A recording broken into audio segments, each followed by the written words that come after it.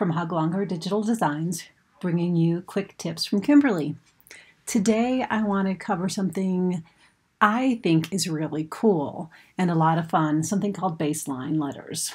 Baseline will allow you to create a line in Stitch Artist and then allow your letters to follow that same line in order to give you a really unique and cool look. Let's get started.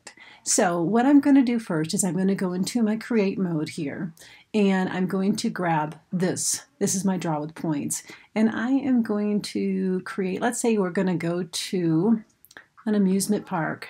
So let's say I am creating a roller coaster, and there we have the shape of the roller coaster.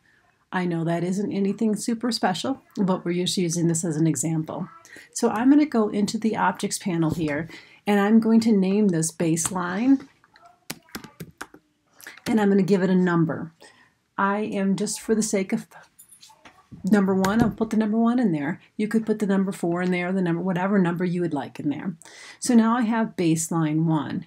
And what I'm going to do next is I'm going to go up here and grab my lettering tool. Going down into the properties, I'm going to write roller coaster.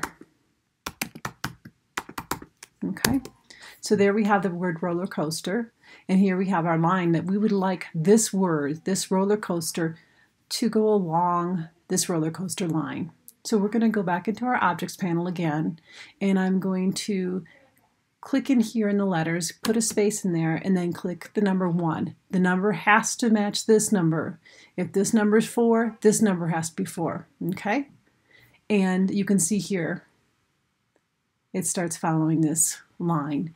And the word, if I put roller coaster of love, it would go roller coaster and then of love. Let's try that. Let's get rid of this one and make that a little longer.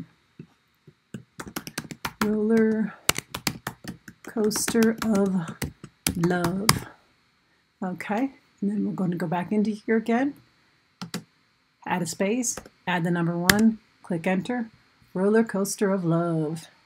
So that's going to follow right along the line.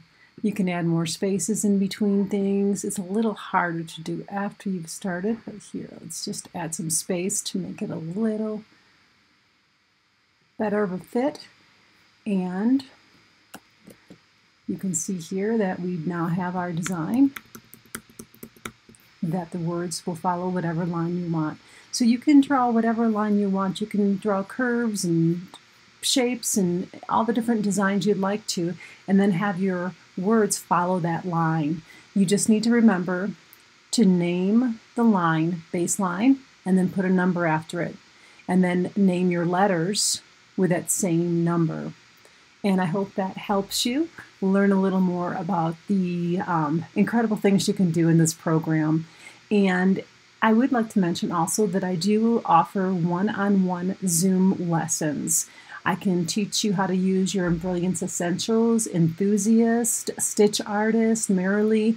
I can get you a good head start on learning all of these programs so that you can use them more and avoid frustration of trying to figure things out. If you are interested, please feel free to go ahead and email me at kimberly@huglonger.com. Thanks, and I hope you enjoyed this tip today. Have a great day.